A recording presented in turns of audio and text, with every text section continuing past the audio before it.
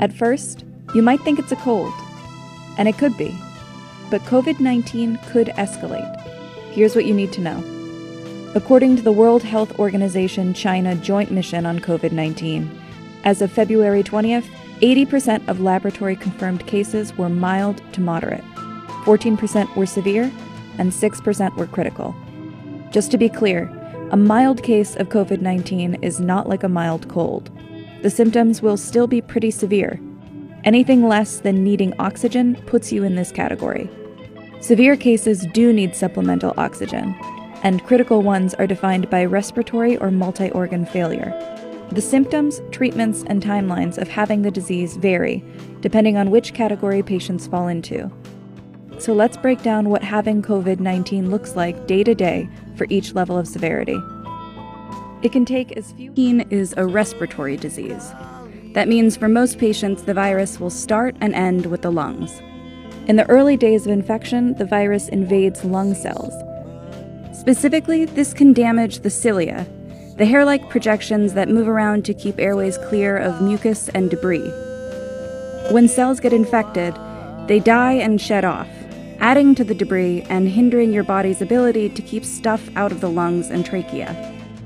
The inflammation causes damage, and damage causes more inflammation, and this cycle could continue until there's no healthy tissue left.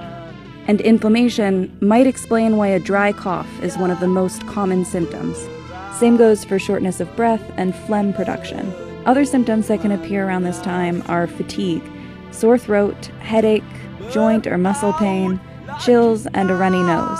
By day 5, patients with pre-existing conditions might find that they have trouble breathing, and it usually takes about 7 days for a person to go to a hospital.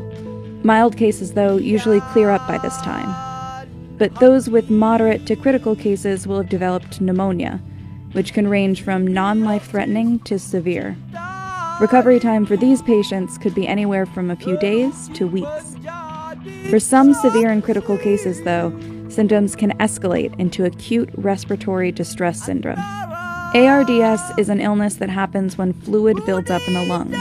Inflammation triggers a flood of immune cells that are meant to target the infection.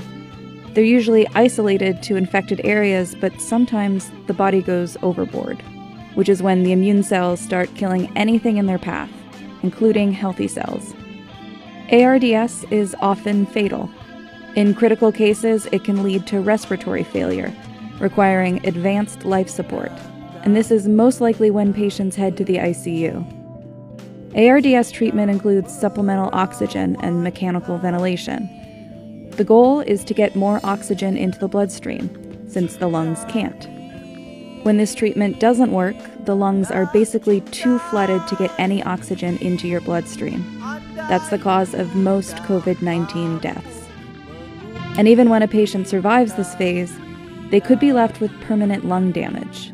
SARS punched holes in some infected people's lungs, giving them a honeycomb effect. And these lesions have been seen in people affected by the novel coronavirus too. Early studies found that most people who die of the disease will do so within 14 to 19 days. And on average, people who recover are released from the hospital after 2.5 weeks. But with the most critical cases, recovery could take months. Once a patient is in the recovery period, it's possible that they could still be contagious.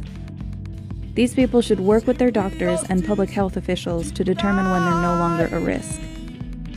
As of now, there is no vaccine for the virus, so the best way to avoid getting sick is to avoid being exposed.